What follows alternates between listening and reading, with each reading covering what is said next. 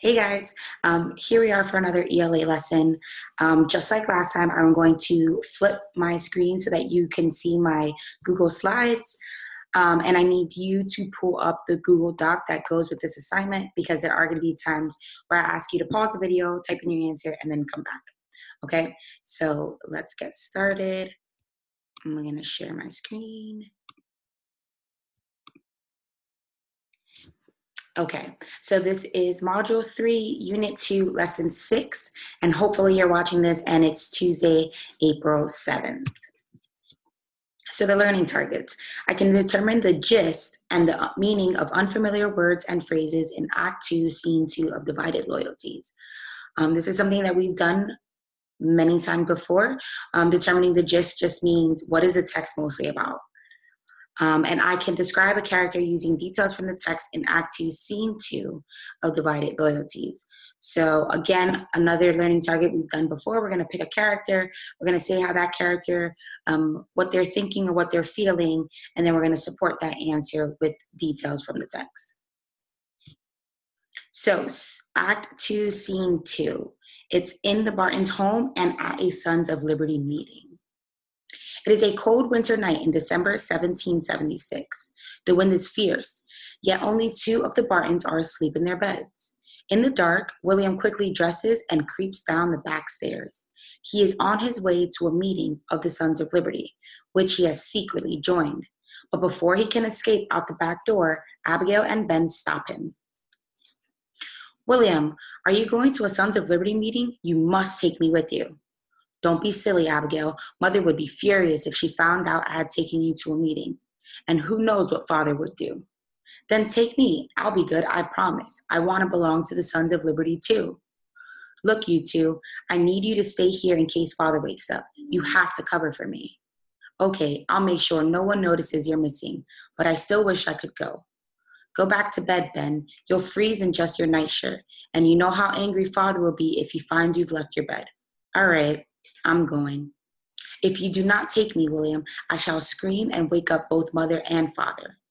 "Abigail, that is so unfair." "I know it's unfair, but it's also unfair that I get left out. I want to be a patriot as much as you do. I don't want to just knit socks like the other women." "Oh, come on then. Dress warmly and hurry up. I'll be ready in 5 minutes." Abigail and William make their way through the night to the Sons of Liberty meeting. A soldier from Washington's army is there to recruit volunteers for the army. The time has come for Washington to move against the British army. The Patriots know that if Washington doesn't win a victory soon, people will lose faith and the rebellion will be over. As Abigail and William arrive, the soldier is encouraging men in the group to join the Patriot army. "General Washington needs some good men to help him. We need men to spy on the enemy soldiers and report on their movements. And we need men to join the army.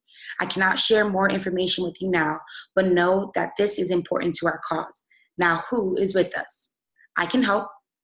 "Thank you, miss, but we need soldiers."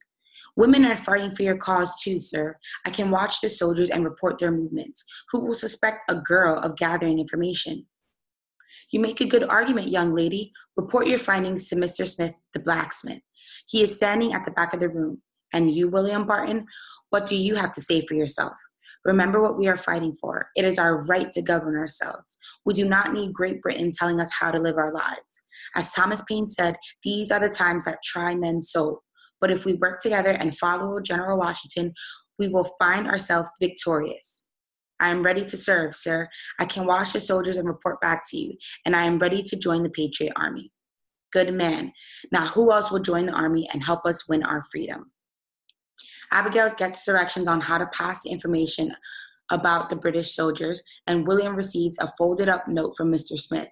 The meeting breaks up so that people can make it home before the British soldiers start their early morning patrols. William and Abigail race home, knowing that these desperate times are going to change their lives forever. When the roosters crow at dawn, Abigail and William are safely in their beds, but far too excited to sleep. Okay, so what is the gist? What happened in this scene? Think about that. And what was the most important takeaway? So if you could sum up what happened in this scene in one sentence, what would you tell me the gist is? So go ahead and pause this video here, type in your answers in the Google Doc, and then come back and play the video again. Okay, hopefully at this point you already filled in what was the gist of this scene, and that's important because we need it moving on. So what I'm going to do is I'm going to model how to fill in this chart and analyze how a character feels. So for my example, I'm going to use William, and so this is the chart right here. So William's on the bottom left hand box, and in the middle I'm going to fill in what does this character think / feel. And then how do I know? So I can't just say William feels excited. I'm going to have to back that up. How do I know? What are his actions? So what does he do? And how does he interact with other characters? Because that's also important. So what does this character think or feel? Well, William, he really, really wants to help any way that he can. He wants to join the Patriot Army, right? He wants to help them in any way that he can. He just wants to do something, right?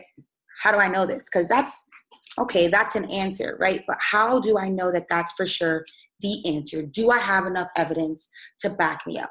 Well, in the text, William says to the soldier, and here's my quote because this is exactly what he said, "I am ready to serve, sir. I can watch the soldiers and report back to you." So that is one quote. And again, you have to put quotation marks around the exact part you're taking out of the text. William also says, quote, "I am ready to join the Patriot Army." So again, I want to remind you that in this box, I'm putting, how do I know?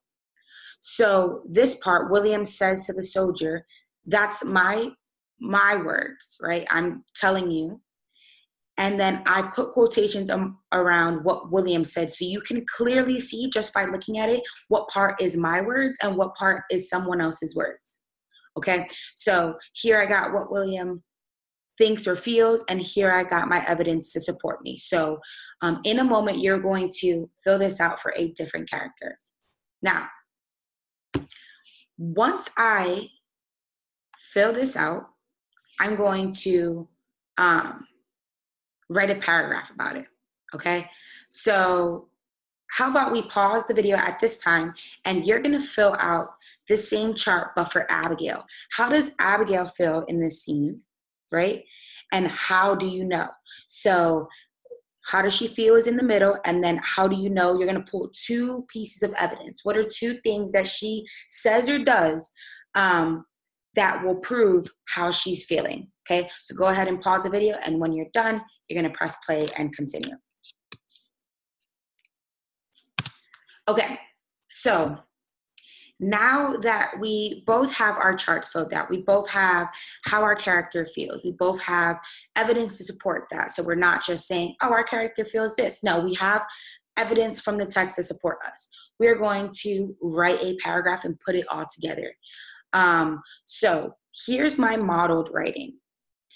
In Act 2, Scene 2 of Divided Loyalties by Gare Thompson, blank happens. So the parentheses are not part of the sentence. The parentheses is where you're going to fill in the answer. So notice that I'm starting with Act 2, Scene 2. I'm telling you specifically what scene we're talking about, and I'm telling you what book. It's Divided Loyalties, and the author. So just in case there's multiple Divided Loyalty books, I'm telling you specifically the author. So we know that it's Divided Loyalties by Gare Thompson. We're talking about this book specifically. And more specific than that, we're talking about Act 2, Scene 2. Okay, so your paragraph should automatically start with, in Act 2, Scene 2 of Divided Loyalties by Gare Thompson. And then you're gonna fill in the blank. What was the gist that you recorded a little while ago? Okay, so you're gonna fill that in. I'm not gonna tell you that answer. William really wants to do whatever he can to help the Patriots. So that text right now, I have it in blue. You don't have to write yours in blue, but I'm just color coordinating it so that you can see what each sentence is. So the blue is what my character is thinking or feeling. So William really wants to do whatever he can to help the Patriots. So that was from my chart, right? William really wants to do whatever he can to help the Patriots. So here's my evidence to support it. It's in red. In this scene, he says to the soldier, "I am ready to serve, sir. I can watch the soldiers and report back to you." Again, you see my quotation marks. He also wants to join the Patriot Army. So this is again how William feels. He says, quote, "I am ready to join the Patriot Army." William definitely wants to help the Patriot cause. So again, my writing, anything that's in blue is what the character is thinking or feeling, which I have two statements, two sentences where I'm telling you what he's thinking or what he's feeling. And then for each answer, right, about how my character is feeling, I have a piece of text evidence to support that. So I have two separate text evidence, two different quotes. Now, my green sentence is important because you need to wrap up your paragraph. So it's going to be a conclusion sentence where you just finish it and put a nice little neat bow around it. So in conclusion, with everything that I said about the gist, everything that I said about how William's feeling, at the end, I'm telling you, so here's the message I want you to take away. William definitely wants to join or wants to help the Patriot cause, okay? So what I want you to do is, with this modeled writing, with this nice example, I want you to use your chart that you filled out for Abigail, and I want you to write a paragraph. So again, you should start with the sentence starter in Act 2, Scene 2 of Divided Loyalties by Garrett Thompson, blank happens. Then I need you to tell me, what does Abigail feel? What's your evidence? What's another thing that she feels? What's your evidence? And then a conclusion sentence to wrap it all up, okay? This is where this video is going to end. Just make sure you click back over to your Google Doc, and when you're done, please make sure that you're submitting so that I get that notification that you have completed the assignment. Okay, see you.